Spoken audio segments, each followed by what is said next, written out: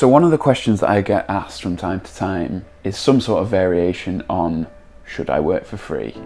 And my answer is kind of yes, but so what do I mean by that? Well, if a company that should have a big budget for creative, for whatever it is that you do, comes to you and asks you to do the thing that you do for nothing. So if Microsoft comes to someone like me and says, we need some videos producing, it'll be great exposure for you. Stay away from that shit. That is toxic. That is toxic to the industry, that is toxic to you. But there are different variations on should I work for free. The first one is the kind of lowest bar. You need to be shooting your own work constantly. You need to be making stuff all the time.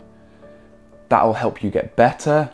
That'll be stuff for your portfolio. So when you're making a website, you have stuff to use. And yeah, you're not getting paid for that. In fact, you're probably spending a lot of money, depending on what you shoot, to do that. If you shoot landscapes, just the cost of getting there. If you shoot food, the cost of buying, making it, that kind of thing. Big time involved in stuff like that. If it's products, you're not just gonna grab stuff from around your house. I mean, maybe if your house is beautifully decorated with all the nicest new things, then maybe. But it's gonna cost you money, whichever kind of photography you do. If you want models, you've got to pay models. If you want other things, money, it's gonna cost money. The next level is this kind of starting out level. You're just getting into people paying you. And so how do you get more people to pay you? Well, I'm gonna tell this one in the form of a story. So a while back I took this picture of a cake made by some people that I met at a market. They're called Nicely Kitchen. They used this picture on their website and their social media, which led to some exposure, which got me to some jobs, which led to some long-term clients. It also led to me making friends. No one got paid for this shot, but it was on my terms, and that is so important. Working for free works for you as long as it's on your own terms. So if I hadn't have gone out of my own pocket to take this picture, a fifth of the work that I do, that just wouldn't exist. And I know we need to get paid, but there's times and there's situations where you find something interesting, you find something you really want to shoot. It's in the same vein as the stuff that you want to go on and shoot for money, and maybe the person doesn't have a budget for it. Maybe they're just a friend of yours. The thing that you need to keep in mind when you're thinking about working for free is who's in control. Now, in some scenarios, you're not going to have any control, and they're the ones that I would be very wary of. There's other scenarios where you have all the control, but often that means that you're spending all the money. For example, I spent a whole 2 days on 2 dishes the other week. So that's creating them, actually making them, finding the props for them. You know, you've got to buy the ingredients, you've got to do the setup, you've got to actually take the pictures and then edit them. They were just for my own portfolio. That is complete control. I don't have to answer to anyone if they don't go right. I don't have to tailor them to suit anyone else. I get to share them where I want, they're mine. That's very, very different from a company approaching you and telling you that you're not going to get paid any money, but there might be exposure in it. And back to that thing about exposure, you're going to get less exposure working completely by yourself, just taking pictures of the things you like, than you are if you go and find someone who, you know, is in a similar situation.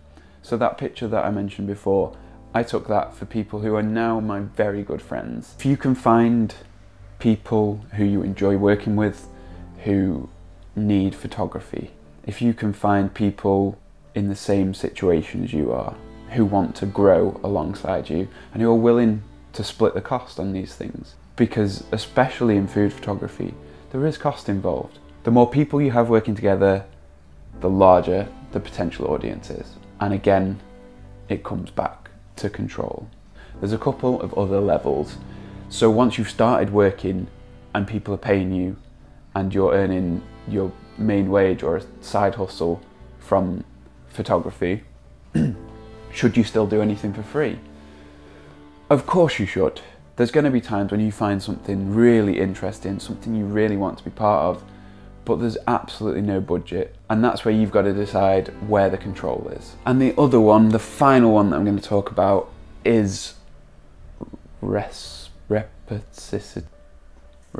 Reciprocity. Getting something back. And this is just where you're not working for free, you're working for trade. So you're either getting a product that you really want or that is valuable to you, or you're getting a service. I worked a while ago with my friend Joyce from Artsy Nibs. I approached her because I had an idea and I wanted some calligraphy for it, and we did a trade. She did some calligraphy for me, I did a short video for her. Great way to work because no money has to change hands, the taxman doesn't get involved, and again back to this idea of control, you're both setting out with a specific intention. If at some point control goes away from you and you feel like you're being abused, that feels like too hard a word. If you feel like someone's taking advantage of you, then you have to really step up and say, this isn't right, let's change how this is done. And sometimes that can be hard, especially if you're halfway through a project. So in summary, should you work for free? I'm not going to be very helpful here. Yes and no. That's all I can say. It's got to be done on a case-by-case basis. And the question you have to ask yourself is, do I have control? Do I need control? And how does this benefit me? So you're just looking at whether you're getting taken advantage of. And if you're not, and you're happy to work for a bigger company who says they don't have a budget, really, really think hard about that one and just keep asking for money. If you've asked yourself those questions and you're happy with the answers, then yeah, work for free. If not, really don't, because it doesn't just harm you, it harms the whole industry. And on that downer, I'm gonna go.